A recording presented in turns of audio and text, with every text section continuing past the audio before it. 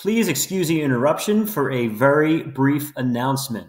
Hello, Bayville School families, students, parents. This is Mr. Conforti.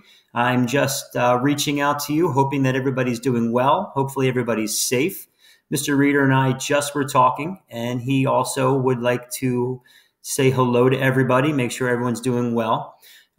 Parents, what I wanted to do real quickly was show you Google Classroom.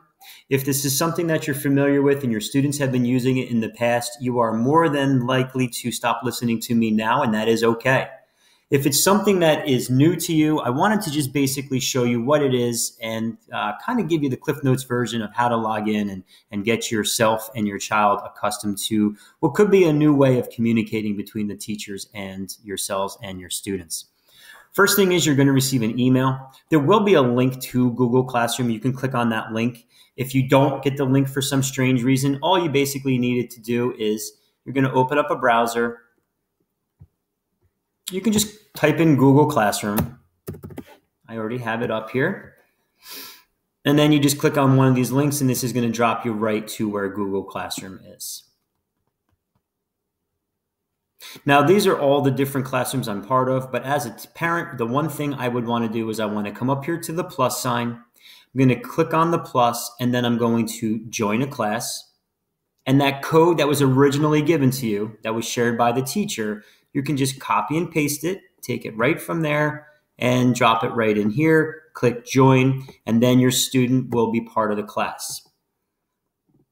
This is an example of what a class site would look like. So it would be the teacher's name is going to be located here. You're going to have 4 things across the top that are important to look at: your stream, your classwork, people, and grades. And we're going to talk about all of these. But just to refresh one thing that we did talk about, this time right now is for review and retention of information. So basically what the teachers are going to be sharing is information to make sure that your student is kind of keeping level from where they were when they left school. Okay? So stream is just that. It's a stream. It almost looks like what your Facebook would look like. So the teacher can type anything that they want in here. And as it starts building, you'll see it's something they can scan down towards. During the stream, one of the things is you can communicate back and forth. So the teacher can ask, that is my dog knocking at the back door. I do have to let her in or she'll do that the whole time. Sorry for that. So there are going to be times when the teachers want to have communications with the students. So I could say, good morning. I'm hoping everyone is having a great day. And anybody else could say, and it would post, and we would just have a long stream of communication between the students. So the teachers can actually be interacting with the children now a little bit more than we have been doing in the past. Anything that's posted, such as classwork, would also pop up in here. And I'm going to show you that in a second.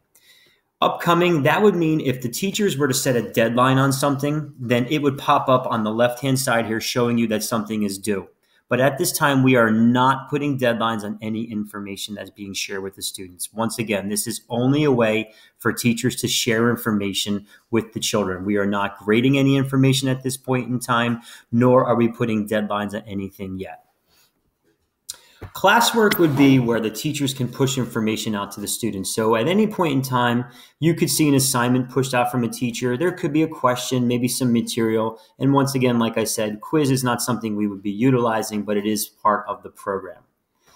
Anything that's populated in here would be coming up on this section as well, would be showing that Mr. Conforti put work into classwork. So then the students would know to go over here and find the work, and then that's how they would be able to access it. People, that is just what it sounds like. The teacher would be up top, and then any students who are part of the group would be located down here. And grades, like I said, is not something that we're using. Parents, I hope this little refresher course or this little introduction helps you navigate the waters of signing yourself up. Like I said in the beginning, Mr. Reeder and I are hoping that everybody is safe, everybody is having a good time experimenting with this new virtual learning.